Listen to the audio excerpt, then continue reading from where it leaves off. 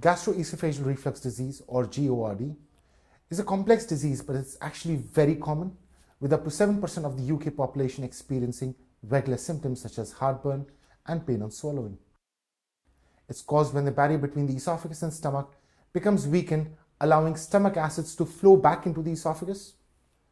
Unlike the stomach, the esophagus lining has no protection against these acids, and regular reflux can cause irritation, inflammation, and ulcers. Mild reflux symptoms can be managed by changes to your diet or lifestyle, or with a range of anti-reflux medications, but these medications only alleviate symptoms and don't address the underlying cause. So if you've exhausted medical therapy without long-term relief, you may want to consider a surgical option.